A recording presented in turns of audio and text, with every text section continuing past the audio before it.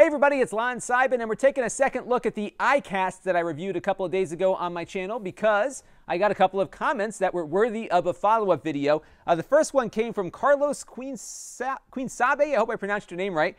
He wanted to know about the Windows app and how it worked on the iShare. So I wanted to just show you why I'm not going to show you the Windows app, because it's asking for a little too much from me. So here it is. Let me just close it out here and reload it. The first problem I saw is that it wants a lot more access to the computer than I'm comfortable giving it. I am going to give it to it on this computer because I only use this for switching my video hardware. But what will happen is it kind of takes over your wireless networking, or at least it allows you to kind of change your wireless network from the app itself, and that gives me a little bit of uneasiness because it's gaining access to portions of my operating system that I'm not comfortable with it getting. I was hoping that I could just connect to the iShare over my existing wireless network. It wouldn't let me do that with the Windows app.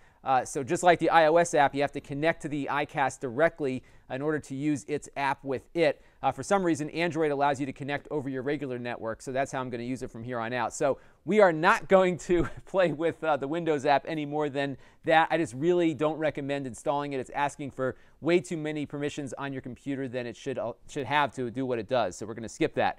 But Chewbacca681, he wanted to know, though, if Miracasting on the Windows side of things works as well as it does on Android. So we're going to check that out. And after we do that, we're going to look at Airplay Mirroring on the Mac. So let's take a look first at Miracast in Windows 8.1.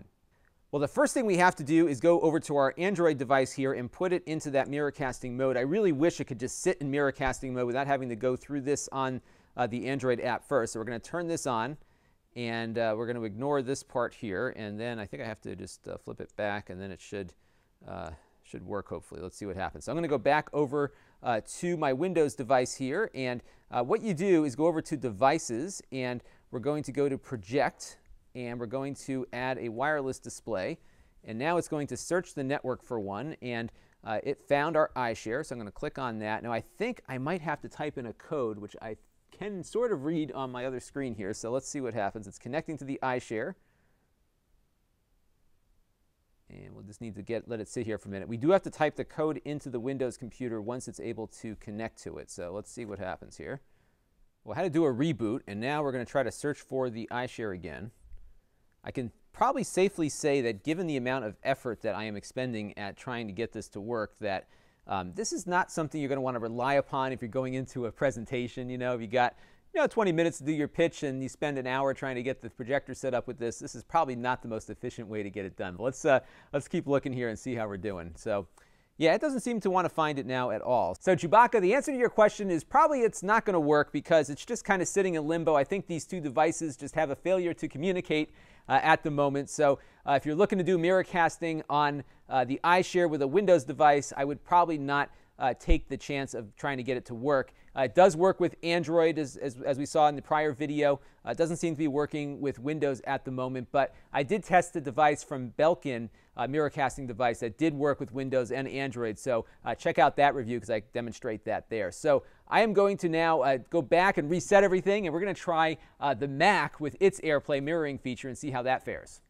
Okay, we've got my MacBook Air on the desk here, and already it has found the iShare on the network, so I'm going to select it and see if the Airplay Mirroring works. Most newer Macs support this feature. It usually works with an Apple TV, and it actually works very well with an Apple TV.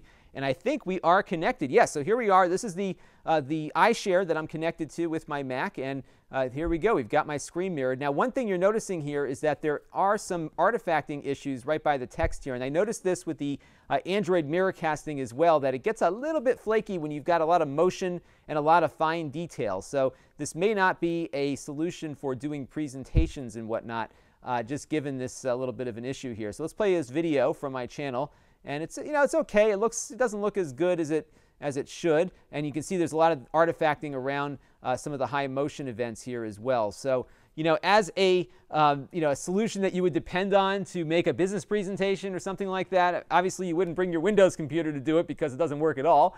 But with your Mac, you're going to get, especially with fine details and a lot of motion, if you're using Keynote or something, you're going to see some issues there. But it does work, and I think that is something worth mentioning, but it doesn't work as well as I would like it to. So, you know, my stock in this unit is going down a little bit because I really like the performance that I saw out of the iOS AirPlay and the Miracasting on the Android. There was a little bit of that artifacting, but it wasn't as bad as it was just now out of the Mac here. So, you know, I think if you're looking for, you know, kind of broadcasting your mobile device, it's probably something you can invest in, but for anything beyond that, probably not. So that is our iShare update, and I appreciate the questions, and if there's any others, I will continually dive into it, but I think we've pretty much covered this as far as we're going to go. This is Lon.TV, and thanks for watching.